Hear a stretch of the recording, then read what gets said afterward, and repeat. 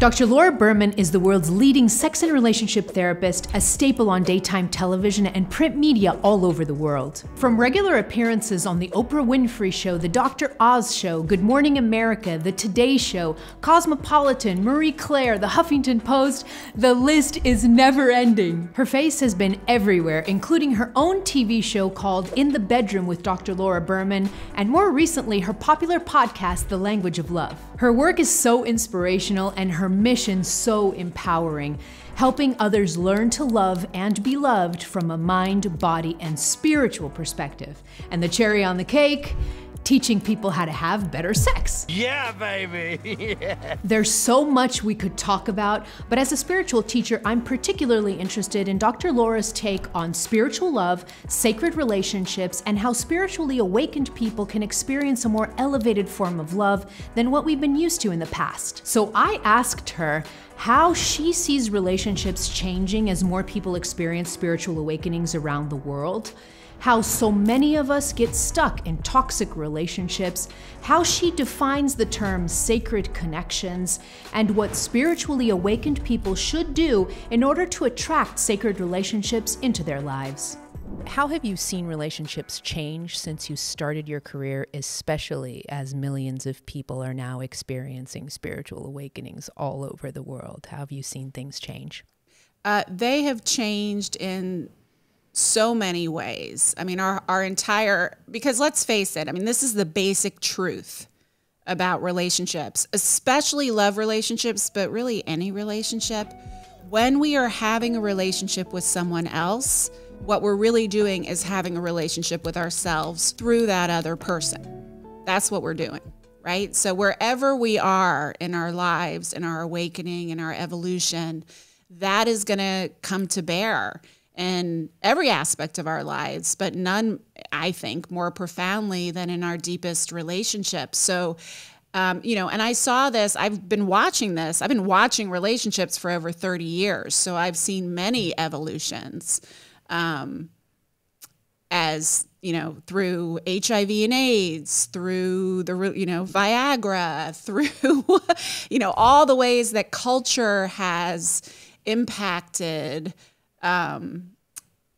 all of how we express ourselves and what's normalized and what's not normalized and what we're willing to show up, what kind of truth we're willing to claim. What I saw happening certainly with COVID, and I immediately saw it, I was like, oh shit. When all these people who have been surviving in these long-term relationships as ships in the night, like we can maintain the status quo because we're hardly ever together. And when we are, we're just talking about the logistics of our lives and like keeping afloat. And I'm not going to question anything. I'm just going to keep my head down and I'm going to just like, and all of a sudden you have to stop your life completely and you can't go outside anymore. So you have no choice but to go inside, and you're stuck often in like a one little room apartment with this person who you've barely had a conversation with for 4 years and are filled with old bubbling resentments that you haven't worked through, right? So all of that was happening with COVID. In relationships, and certainly with COVID, everything changed, you know, and there are lots of reasons for that. I think COVID was a key catalyst on a meta level, right? Everything that it brought with us, death, fear, scarcity, discernment, like so many key themes to one's individual awakening was catalyzed by that. And none of us were the same. And so what we valued and what we now value versus before, what's important to us, how we want to live our lives, all of that has shifted, I think, for absolutely everyone, maybe to differing degrees, but for absolutely everyone. And as we evolve, and one of the key aspects of awakening that you and I have talked about is that you no longer view the world the same way. You no longer view yourself the same way. It can be anything from like the foods you used to like, you no longer want to eat. Or, you know, like for me, I am literally incapable of small talk. So when I go to my husband's business little social things and all these people want to talk about whatever, you know, I'm just like, listen, I'm really sorry. I can't do small talk. Are you at all interested in talking about something real? Like, that's what I have. That's literally what I say to people. But, everything changes. So can that other person change with you? Can they create room for you to change? Are you growing together or growing apart? Because I can guarantee you, every single one of us is in a major growth spurt right now. And I think that's one of the key aspects, or many of them, to how our relationships are evolving. Most of us were unconsciously, we're always creating, right? We're always creating our reality. But we were unconsciously creating it, or we were consciously creating it without really understanding what we as unique souls, each of us, really wanted. We were consciously creating it according to the fairy tales in the media or the stories our families raised us with and our communities raised us with of what a good relationship is supposed to look like or feel like. And I think what has happened, certainly over the past 3 to 5 years, I've seen it on steroids, is that people are, each of us is individually throwing the rules out, at least intellectually. I mean, I'm not saying that all of us are ready to do this in our actual logistical lives yet, but we are saying, okay, like, I'm alive here. I want, I need, I'm no longer interested in putting myself in a box. I don't fit a label. I don't fit male or female. Maybe I'm neither. Maybe I'm both. I don't love men or women or both. Maybe I just love whoever I love. Like, there's this real kind of opening of the boxes and throwing away of the labels. And then once it's all like thrown up in the air like confetti, okay, so for me individually as a soul, what do I want? And then how do I, and I've had that conversation with my husband many times in our, I crack up because we just had our 21st anniversary, and I tease him all the time because I am a completely different human being than who he married 21 years ago. And I keep changing the game. And I keep expecting, and I'm very overt about it when I do, and I keep expecting him to be like, nope, can't hang with this. This is where I draw the line. And he keeps, I'm ready for that. I'm prepared for that. Because I think that's one of the keys to being successful in love, especially as an awakened person, is that nothing is more important than that connection, than that spiritual connection, than your relationship with spirit. If you don't have that, you got nothing, including a good love life. So everything, at least for me, has to feel an integrity with that. And that sometimes means making hard decisions, especially for a recovering codependent like me, to really draw those lines in the sand. And so I prepared each time. I'm like, okay, I have to be prepared that he may not be able to rise to this occasion, this bar or this new way, this new thing that for him, he has to adjust to or put up with or accept, and he does. Many people in my audience have experienced toxic relationships in their lives, including myself. Me too. And in spirituality, we call some of these heavy relationships karmic connections. What's your take on these connections and why they happen, especially to a lot of light workers? Yeah. People that are here to really help shift consciousness on the planet. Speak to that a little bit. Okay, I'm going to tell you my spiritual theory more than my logistical theory, because I could get into repetition compulsion and trauma bonds and all of that, which are important, and we can get into that if you want. But given you and your audience, I'll tell you my spiritual theory, right, which makes perfect sense, and you already know the answer, I think. But look, those of us who are light workers and healers, most of us did not, so a few of us I've met came here, and from the time we were born, we remembered who we were. And more kids now are being born that way. But certainly in our age group, this was not the norm, right? Now, if you're under 7, many of these kids are remembering and retain it, right? But we certainly didn't. Yeah. And so the plan and the path essentially has been, all right, go into the earth school, embody into the being that you're going to be.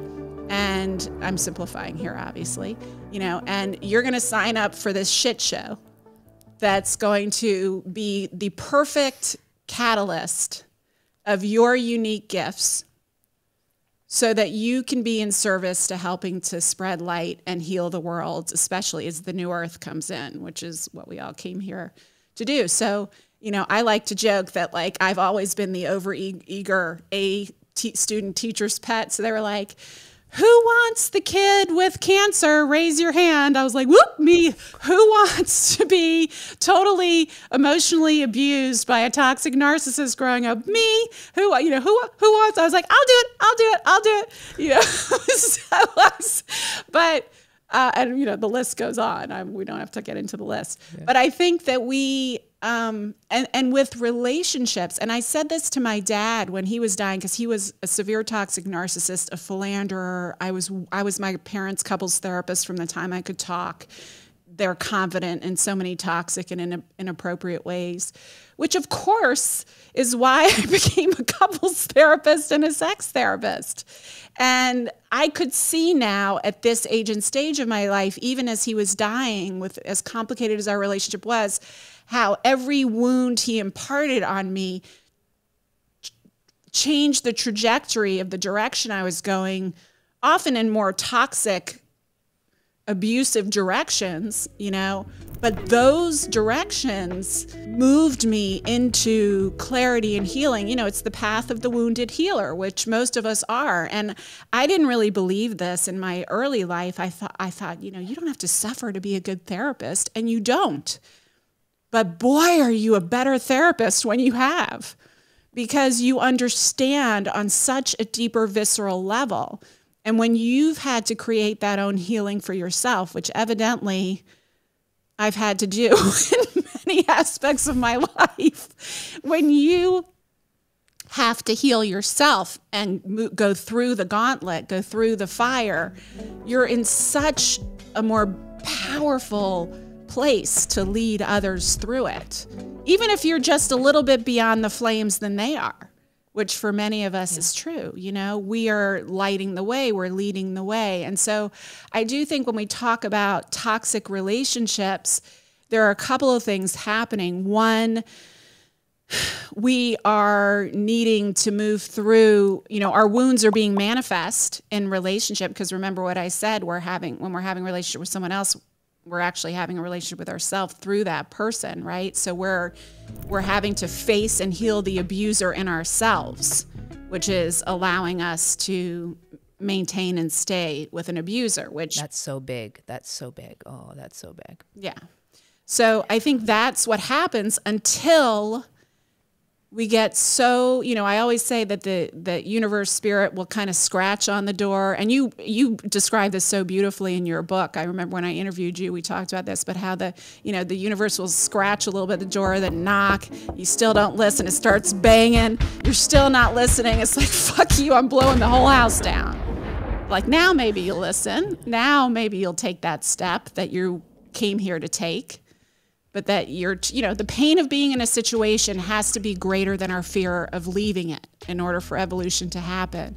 And so I feel like a lot of toxic relationships, that's the balance that's happening. And at some point, hopefully, for most of us, the pain of being there gets greater, or the universe just says, screw it, I'm blowing up the whole thing, because you're willing to take too much pain. So it's just not, you're not going anywhere. So let me kick your ass out the door. Your soul gets tired and is like, all right, enough of this.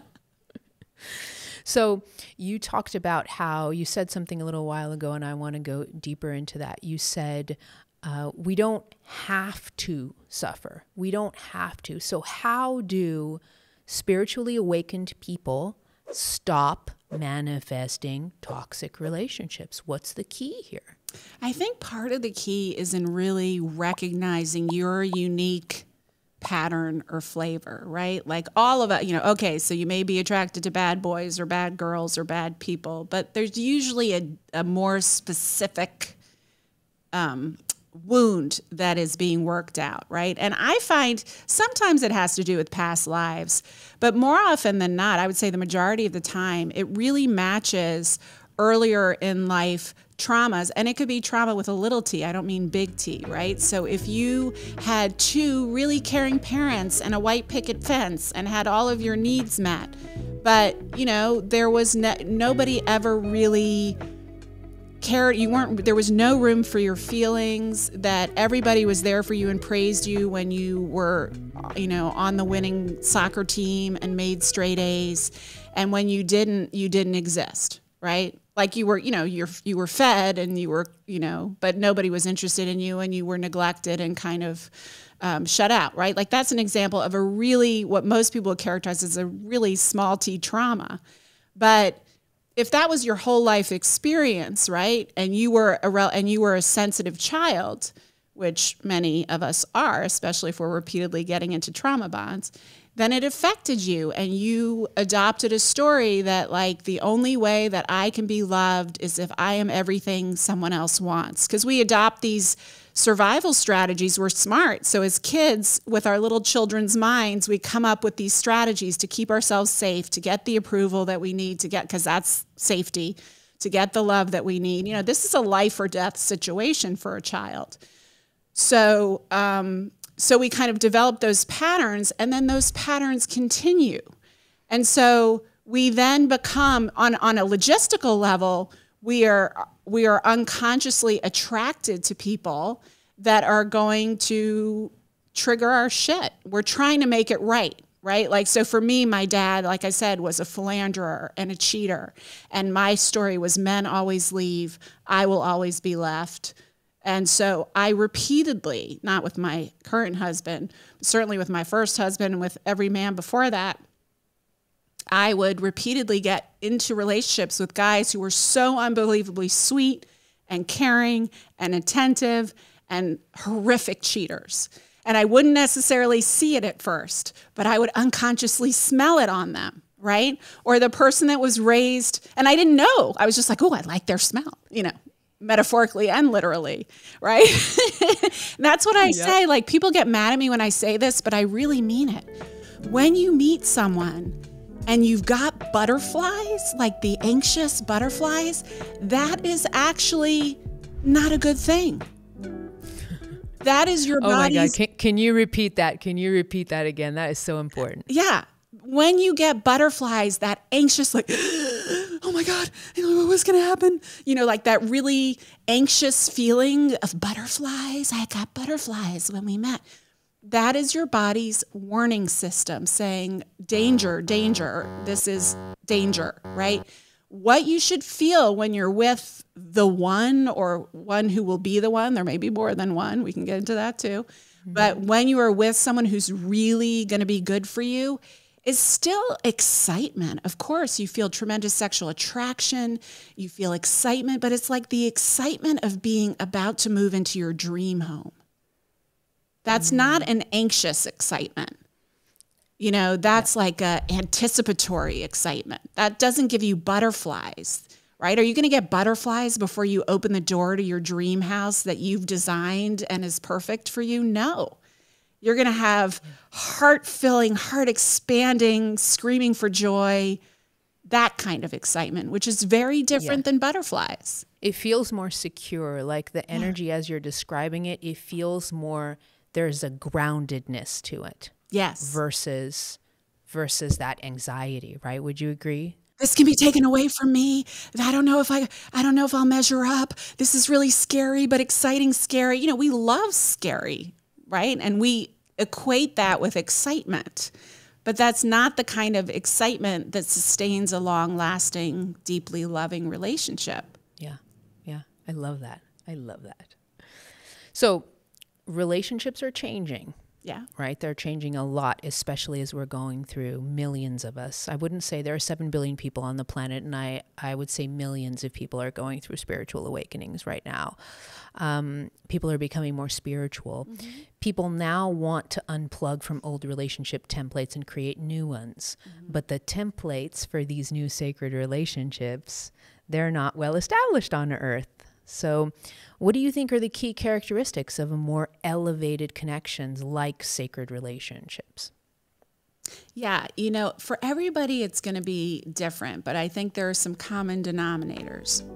One is complete authenticity, right? So what I think the key core base component of what allows a relationship to be sacred is complete safety to show up as your authentic self.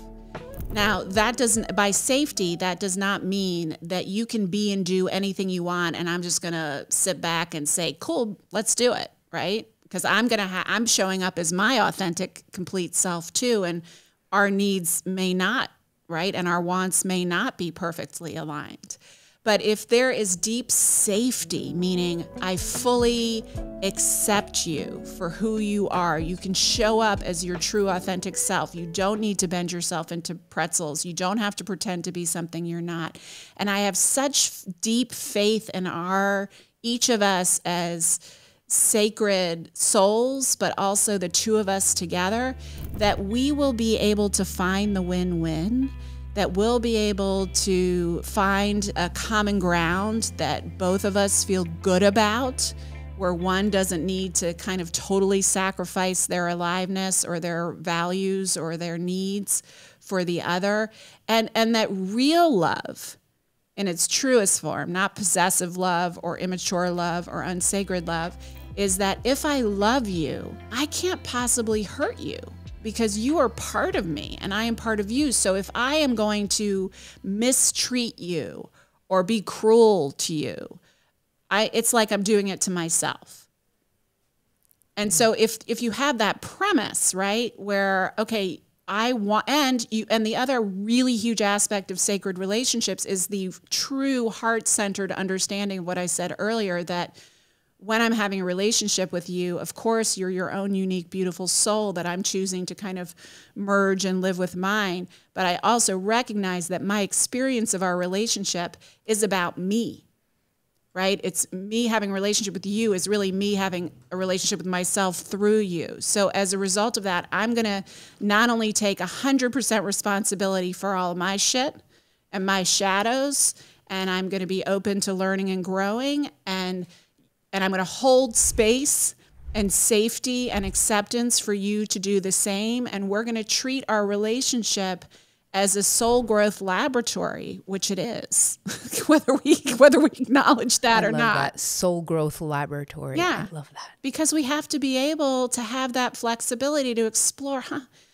I'm noticing that I said yes to this, but my body is resisting it. I don't really feel, or I feel really uncomfortable with this direction we're going, or I'm not feeling in alignment with it. And then having this space and support, not like, well, you said you do this, but like, okay, let's explore that. Let's be present with that. You hurting is me hurting is you hurting. Like, it's really an allyship in soul growth and a companionship on this kooky, crazy journey where someone else doesn't complete you, a la Jerry Maguire, which is like the worst line in romantic movie history. I know. You complete me. No one completes you. You are your own beautiful, soul-filling, God-filled package, and so am I. And so how can we co-create together something completely new? Because a relationship is a completely new entity of a combination of both of our energies joining together into something completely new that has its own power and movement in the world. Yeah. And you talking about Jerry Maguire right now, I think that's part of the old templates, the butterflies, that excitement, those things that you were talking about. These are templates and programming that's very deeply embedded to Hollywood movies, your rom-coms, all of them. So we've been exposed to all this for so long. And now so many of us, like you're saying, we're thinking, wait a minute, no, that's not how love feels for me. That's not the type of relationship I want to co-create. But the templates, we still don't have the rom-coms coming out of Hollywood with sacred templates. We don't. No, we don't. This is new territory for us, right? We don't. We don't have a model, most of us, and and we don't have a roadmap. So it's really something that is an evolution. We have to be willing to kind of throw out the old rules, and people are throwing out all kinds of rules about monogamy, rules about sex, Can you break down the art and science of attracting a sacred spiritual partnership? What do spiritually awakened people need to do or work in themselves in order to magnetize this type of elevated love? Ding, ding, here it Ding, comes. ding. You should have asked that question first, because I could talk about that for an hour. But I think, honestly, it's a lot of what we've been talking about. So, of course, let's start with one of the final steps before we go to the earlier ones, which is getting super clear about what a sacred relationship looks like, and more importantly, feels like, because everything that we want to manifest energetically it's not the what we want, it's how what we want is going to make us feel, right? So if you want a sacred, soul-aligned, elevated relationship, the number one thing you need to do is get in alignment with your own soul. Live your life sacredly and at an elevated level.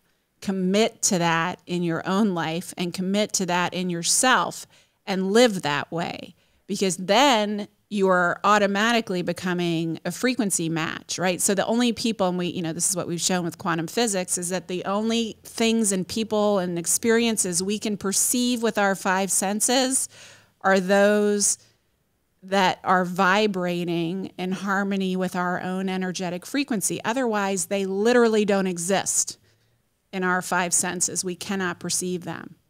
And I could give you a million examples of how this works, but basically it's hidden in plain sight. You will not notice that person. They will not notice you when you are sitting in the coffee shop next to each other, right? So you have to be doing your work. That's number one, to heal, to release, to elevate. And then as you're doing that, and I think the more you do that, the more you're going to attract in, the higher. We always attract in and are attracted to people that are at the same emotional and energetic level as us. So if you want a super sacred, elevated relationship, it's time to get super sacred and elevated in your own life. But then thinking about what is it like because each of us is unique in this way. If I woke up every day next to the most beautiful, soul-connected person who's perfect for me, how would I feel?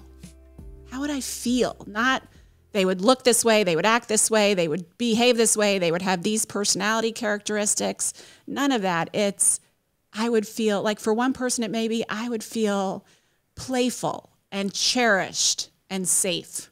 For someone else it may be, I would feel passionate and inspired and adventurous, right? Like, what is it that really lights your soul up and how you want to live and how you want to love? How do you most want to feel in love? I actually have a quiz on my website now that I'm saying that shows you, because people often don't know the answer to this. How do you want to really feel in love? It's right there at the top of the homepage, right? But many of us can do that for ourselves. And then as you recognize that, then two things to know. One, those feelings that you most desire are on the light side of the coin, and on the shadow side are your wounds, right? So if you really want to feel playful, then chances are most of your life play wasn't a possibility, right? So you had to be the parentified child, or you were abused so badly there was no lightness, or whatever, right? So, part of the evolution of attracting and getting ready to attract in that soulmate is in doing that work, right, to heal those wounds, so that you're really working from the light side of the playfulness or whatever that feeling you want to experience, and then live in that place. 51% of the time, if you can live in the energy of the feelings, I'm not saying with another person even, but you want playfulness, you're walking by the playground on your, way to get coffee, stop and swing on the swings, jump on your bed, like, be playful, because then you are setting your energetic frequency on the station of playfulness, and you will perceive, connect to, attract in, and be attracted to all kinds of people that cultivate playfulness, including potential partners, right? So that's how we start calling those people in, is by really living from the place that we want to live with them. And doing the healing that we have to do to get there. Yeah, I love the doing the healing for sure, because then if you don't do the healing, it's really hard. It's impossible to hold that higher vibration because the wounds are pulling you down. Yeah, I love that. I love that. And the ability to be in that energy, you incorporate that energy, you embody that energy is so, so essential. And this is why we hear so many stories of people who are sacred connections. And they'll say, you know, I actually manifested this sacred connection when I gave up on love. Mm-hmm. And I stopped looking for a partner. I gave up on love, which is something odd to say, right? Yeah. But what they meant was they gave up on the need to look or to long or to, right. And they just went and they lived their life and they connected to their joys and they connected to their passions. And then suddenly, boom, like the person showed up unexpectedly. Yeah, I think you can give up on the need, the want, my life is incomplete without it, because that's all scarcity energy. But you keep the door open. Right? It's once again back to that no one completes me, or, you know, you complete me, right? No, you make yourself the most delicious, irreplaceable, amazingly flavored cake of your own design. And that door is open for the icing and or the sprinkles to come in, right? That other person is such a beautiful addition to your already delicious cake, but it's delicious whether they're there or not. And I think that's the energy that most opens the door to all kinds of sacred relationships. Of course, sacred love, but also sacred friendships, which are equally important, sacred business partnerships, sacred alliances, you know, all of it starts to happen when you live from that place. I love it. I love it.